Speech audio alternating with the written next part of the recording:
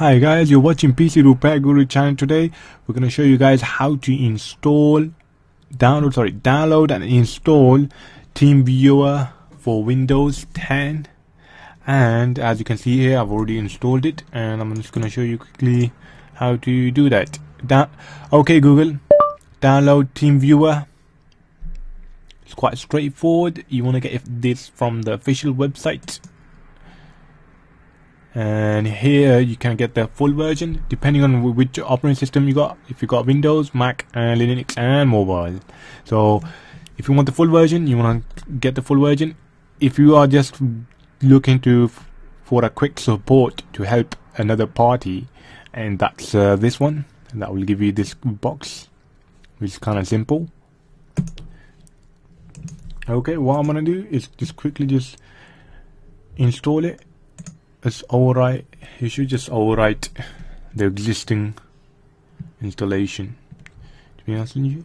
Okay, I'm just gonna click on show advanced settings if it's got any. Okay, use TeamViewer remote printer. Don't need that. Okay.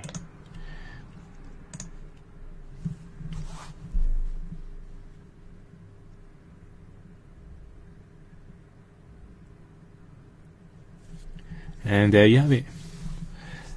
If you do have any problems, do comment below and let us know, and we'll get in touch and try to fix the problem.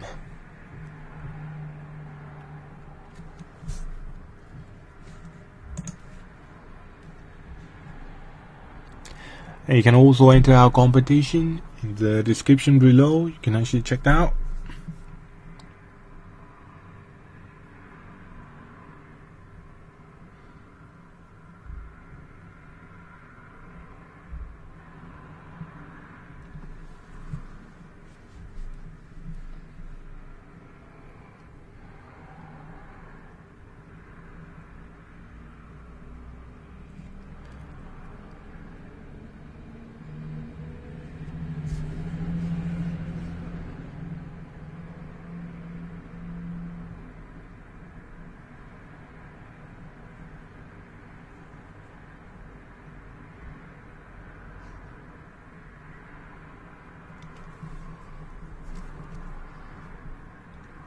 So far it's just renaming the same files,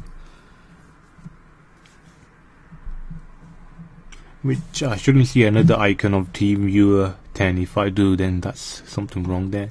They should have just made it so that it just overwrites the existing installer for TeamViewer. Okay, once that is done, you'll get this installation complete, and obviously you'll have to allow it to access the internet for your firewall. If for firewall blocking it, you might want to consider accessing it, and it will just say ready to connect, secure connection. And there you have it.